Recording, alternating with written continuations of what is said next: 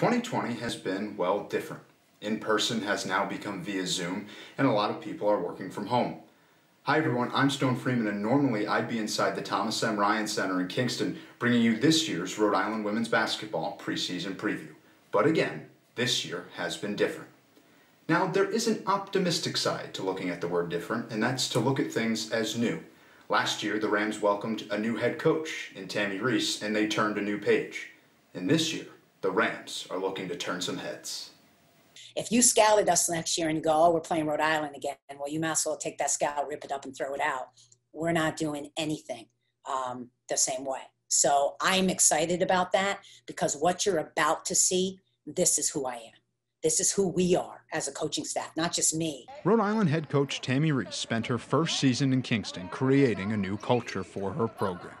That culture shift led to the Rams doubling their conference win total from the season prior. As she approaches year 2 at the helm, Reese has a lot to look forward to in her squad.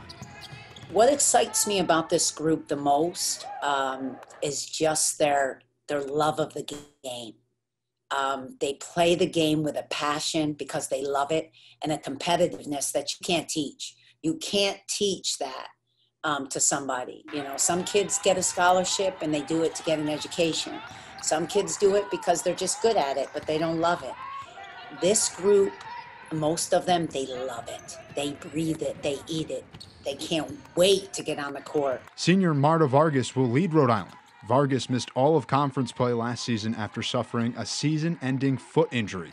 She was also named a captain for her senior season. She used last year as an opportunity to strengthen her basketball knowledge off the court.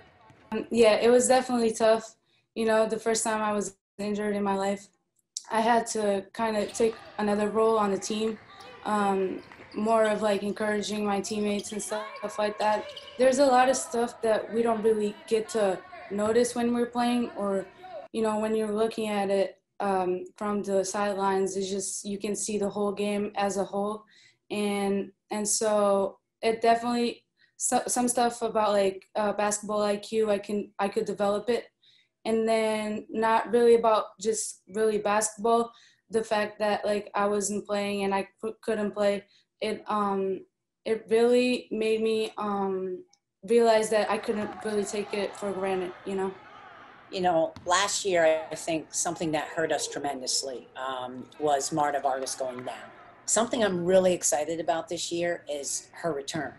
And something I can tell you, Stone, this kid, she works her butt off. She lives in the gym. I'd get calls, you know, hey, coach, your point guard in here on the gun. It's 10:30 at night. Man, there's like 500 shots on the gun. That's the type of person and player Marta is. And so to see her back on the court, and she looks great, but that's because she put the work in.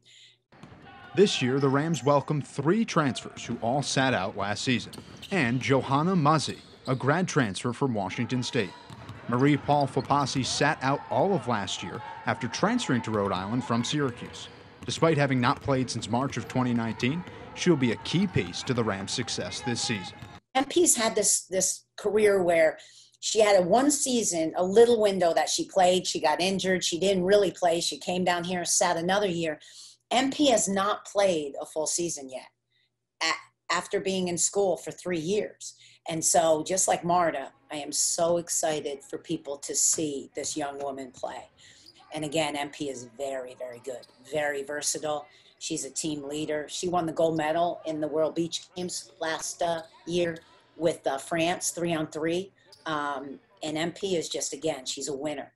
And so I can't wait for people to see her step on the floor and actually play a full season. Getting the habit of getting back to the normal season, you know, playing 2 games in a week, like having to, I don't know, manage my body, like be careful because I didn't play since a long time. So I know it's going to be like harder for me this year to come back and be in that kind of rhythm. But I just here just to give my best every day and just pushing myself better. And as long as I can help the team with my strengths, I'm all good. With the culture established and the roster forming into place, the Rams have pretty big expectations on the horizon. Expectations and goals that they all can agree upon. My goals for the team are definitely winning the A10s. I feel like we really do have a team that can do it. We want a winning season. We want to win the A10 regular season. We want to win the A10 championship tournament. And we want to go to the NCAAs. Yeah, we have goals. Like we want to win the A10 conference. We want to go far away as we can in the NCAA tournament. So I feel like if we can give the best every day, I think we're going to make it. In a world of uncertainty, Reese and her staff have established a program where having each other's back isn't just a luxury, it's a necessity. Family and team are everything.